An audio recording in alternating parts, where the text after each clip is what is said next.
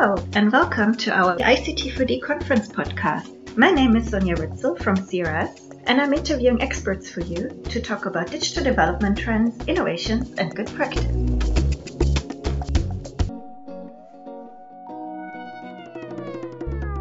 Today, it's my pleasure to welcome Revi Sterling. She's the Gender and Technology Specialist at DAI Global and also the Director of the USAID WomenConnect Challenge. Thank you very much for joining us today. Oh, I'm so excited. I'm a big fan of CRS and their work and their commitment to this space, and it's really wonderful to get to meet you and do this together, Sonja. Thank you, Revi. Could you please tell us a little bit more about the WomenConnect Challenge? Sure. The challenge started a few years ago in response to this ever-growing gender and technology gap that we keep seeing. While there are improvements being made all over the world in terms of women's agency vis-a-vis ICT, there are huge gaps that continue to grow in certain communities, especially those that are restrictive, that are having a populist swing, et cetera. And certainly we all see that in times of crises, women's rights and agency are often the first things to go. In light of COVID recently, but in light of a stressed and traumatized world, it's more and more important all the time to make sure that our digital development strategies that are intended to serve those that need information the most really reach the women who could benefit most from them. We know that women are the key to sustainable community development. We know they're in charge of the health and education and a lot of the unpaid and informal labor and economics of their communities. And this push to take all of these development sectors digital actually really runs the risk of excluding more and more women. I know that seems anathema because we see cheaper cell phones and lower connectivity costs and more advanced technologies like TV white space and other things being rolled out. But the more and faster we roll out technology, the more women actually suffer this gap. And what the WomenConnect Challenge was all about are identifying really those social norms and cultural barriers that keep women offline. It's not necessarily the standard things like cost and literacy and access that stymie a lot of women from being able to use ICT. But in restrictive communities, it's those cultural barriers and social norms that want to keep women underempowered. And that's why, there's 1 billion plus women that if they could own a phone, they probably would. But because of family and community constraints, they can't. And that's really where the WomenConnect Challenge comes in, is trying to find ways to create sustainable, appropriate, and really gender equitable opportunities for women to engage with technology in a way that isn't going to make them a target or a perceived threat to their community, but to really show that women and technology can be a great force multiplier for development. Thank you, Revi. So today we would like to talk about practical advice to achieve just this goal. The WomenConnect Challenge has identified 5 strategies. Could you please tell us more about those? Sure, I'd be happy to. So none of these strategies are necessarily brand new. I came into this field about 20 years ago, and research was already being done by wonderful researchers like Sophia Heyer and Inika Buskins and Nancy Hafkin and many others that were already talking about the fact that there was going to be a looming gender digital divide unless we took a look at specifically how women need to use technology in the context of their communities. And so a lot of this research has been done, but what I have found in my career is a lot of donors and funders and development agencies don't necessarily read research, or they look at it and go, this is too long, this is too hard, this is a challenge, it's not going to fit into our funding or program life cycle. What are some tangible ways that we can do better programming to make ICT and digital development more gender equitable? And I'd say that from the WomenConnect Challenge and really from 2 decades of research that I've done with other people, and including a long time as a practitioner in the field working in over 30 countries, is, if we have to categorize them, I'd say there's 5. The first is changing the social norms and the cultural perceptions. I've talked a little bit about this, but this really underlies all the explorations in sort of gender inequities when it comes to digital development. Another really important one is cultivating women's confidence. So in a lot of communities that I go into, and I'm sure your listeners will agree, women have such lower self-efficacy and self-confidence than their male counterparts So they say things like, I'm too dumb to use this technology, or I just can't do it, or I didn't have enough schooling. And so we need to create opportunities for women to feel comfortable using technology, especially when they've heard about things like fakes and frauds and scams and all the threats that we see, the online gender-based violence. We really need to work with women to make sure that they are aware and empowered to use technology. A third proven strategy is designing creative women-centric technology. And what I mean by that is not just assuming that all women use technology the same. There's sort of this sense, I think, in technology that, hey, technology is just a tool. Everybody uses it the same, etc. But we even know in a Western context, now that we're looking at things like AI, that things have hidden biases in them. There's all sorts of blind spots. So really understanding that when you're dealing with poor and rural women and the most unconnected women, you're dealing with populations that have constraints with literacy.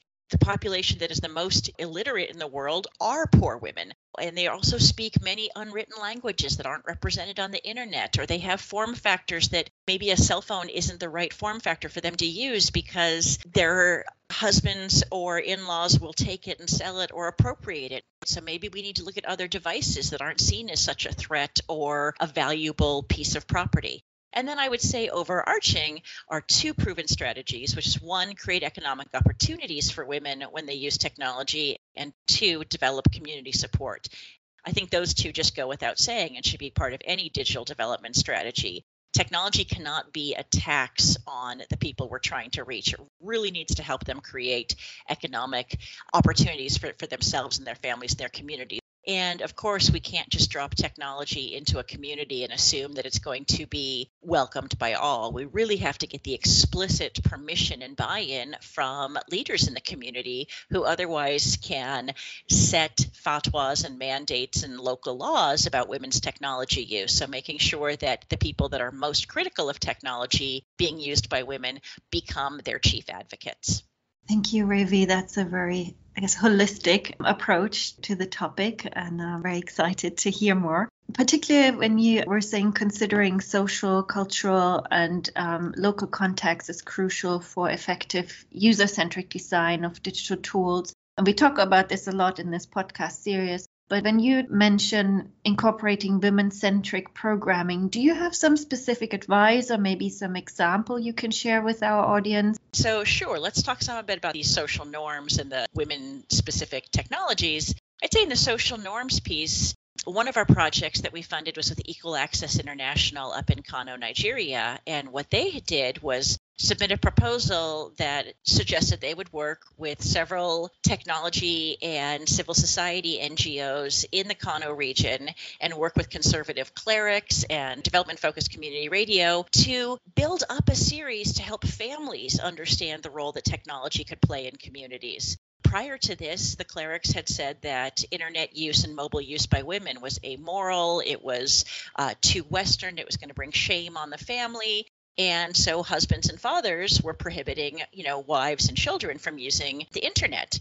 The internet is a wild west. It is a frontier of great information and false information and fake news and all of these things that could be seen as certainly threats to stability and social order. But what Equal Access did is working with clerics, working with local media stars, and working with these organizations, put together a curriculum that really helped mothers and fathers understand the risks of the internet, the benefits, how to work with their kids as a family unit, to explore the benefits of being online, how to build trust and social capital online so that you knew where were some dangerous places to go, what were good places to go. And it became this very holistic community-based exploration where all of the fathers, by the end of the 9-month training, 100% of them said, absolutely, internet and technology has a place in our home. And I'm going to buy my wives' phones and make sure my children have access to the internet for their schooling. And it was such a huge turnaround to go from a very low percentage of men that thought that the internet could be an okay place for women to 100% saying, actually, because now we understand, we see the value of this. And we also can find Quranic rationalization and justification for women using this because this supports their education and familial obligations. That's a very inspiring example, and I can see how many organizations with strong community influence, like, for example, faith-based organizations like CRS or similar ones, can really help. Absolutely. So for anyone looking for more examples or resources by the WomenConnect Challenge or their partners, we have added a few links in the podcast description. So I guess my final question for you is, what do you think different actors could do to assist this goal? I think community-based organizations, faith-based organizations, local actors, these are the ones that really need to push back on strategies that are top-down digital development strategies. And I work in so many communities around the world with so many women who don't even understand there's probably tens of thousands of M-App, M-Health, M-Ag, M-Education apps out there, because that is simply not the context in which they experience technology.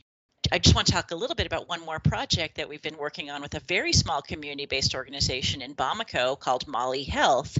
The women in the 4 slums that they work with, 98% of them are illiterate. They also speak Bambara, which is mostly an oral language and doesn't have a lot of representation, as you can imagine, on the web. They don't have smartphones. The 2% that do have smartphones, these are first-generation smartphones that can barely even access the web, let alone download any apps.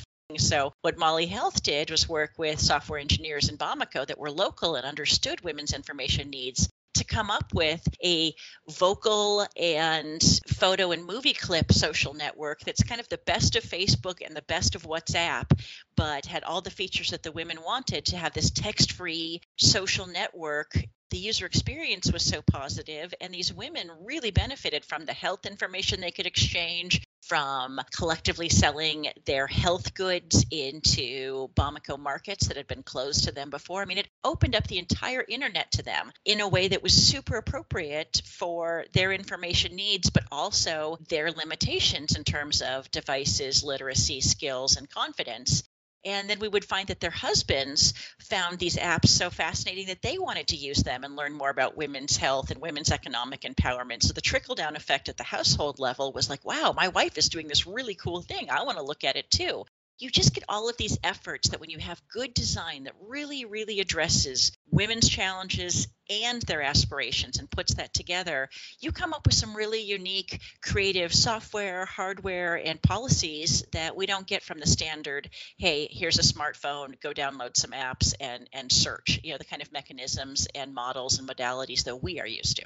Thank you. That's a fantastic example. And also reminds me very much at our recent podcast with Jocelyn Williams at Everyone Mobile. And I think just to that point with confidence, I mean, when you have women who do have this lower self-confidence and lower self-efficacy just because of their station in life, it's really important to do projects that almost help them build the confidence to use technology in the first place. So working with Viamo in Tanzania, WomenConnect Challenge funded a project where women could use the 321 service to make free calls in just to understand what the internet is, what a social network is, what kind of phones do you have to do this, what are the hidden costs to and threats that you can find online and how to work against them. And this service had over 200,000 listeners during its pilot phase who just called to get that information to understand what is this technology thing and is it right for me, so that there's so much agency in just women saying, actually, I do want to explore this and I'm not afraid to do it and I'm not stupid. And I think that's one of the first steps, is really working with women to understand the limitations that they, not only the communities impose on them, but the ones they impose on themselves.